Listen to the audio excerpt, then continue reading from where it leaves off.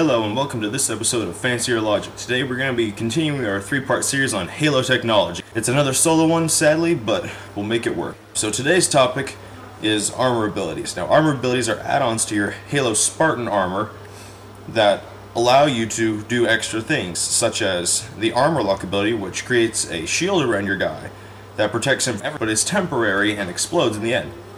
Then there's like the hard light shield. It's a temporary shield, but it's completely impervious to everything except for explosions, which tend to go around it. There's things like active camouflage, which make you invisible, or at least much harder to detect. There's things like jetpack, which does exactly what it sounds. It makes you fly. There's all these kind of things, and they're very useful. They're one of the best parts that make Halo a strategy game instead of just a first-person shooter.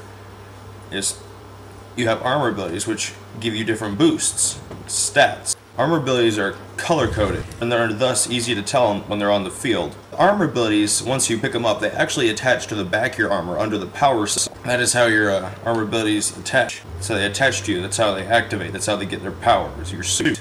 Armor abilities are actually really practical if you think about it. I mean, the hard light shield we haven't come up with yet, but I mean, just making a shield in general, that's a bit easier.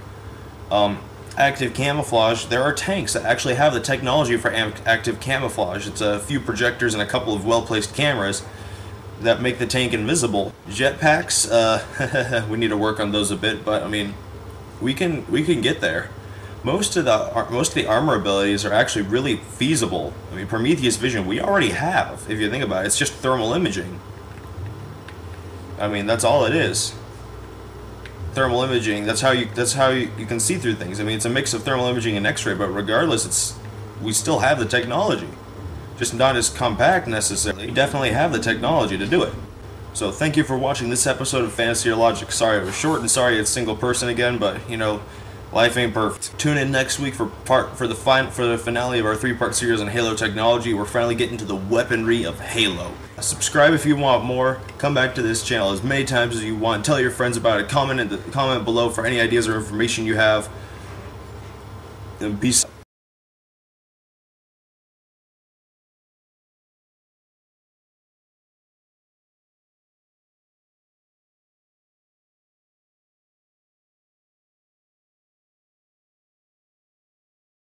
Okay, so 3, 2, 1, real world.